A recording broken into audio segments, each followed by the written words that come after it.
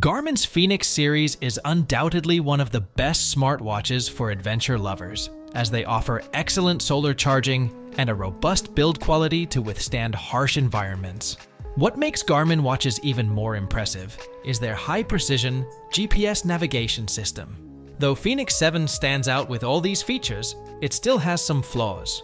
So, can Garmin make it up with their upcoming Fenix 8 Pro and actually get an upper hand over Watch Ultra?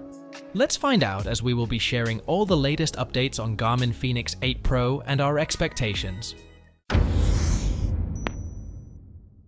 Well, the first upgrade for the Fenix 8 Pro is likely to be an AMOLED display. The current Fenix 7 Pro uses a low-contrast display to save battery life, and Garmin has the Epix series if you want a more colorful display.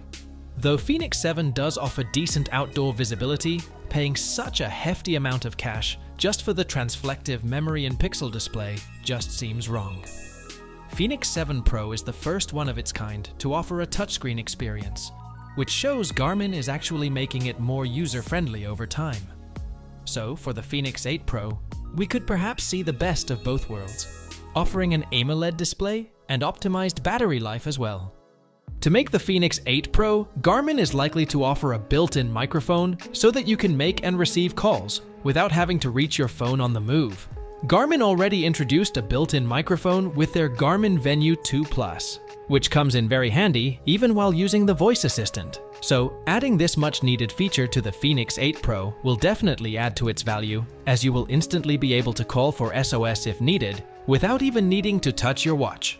Another handy feature would be more preloaded maps. Obviously, Garmin will increase the storage for their upcoming watch, so with more space available, adding more maps will help you explore any terrain without being afraid of getting lost. Now, if we talk about improvements, Garmin really needs to step up its game with advanced health sensors and a more improved battery life. Especially if we talk about the heart rate sensor in Fenix 7, it lacks way behind compared to the Watch Ultra. Besides, nowadays, many smartwatches have started utilizing ECG sensors. It has become mainstream in many fitness trackers as well. So, we would really hope Garmin to include an ECG sensor with their upcoming Fenix 8 Pro, and also improve the heart rate tracking.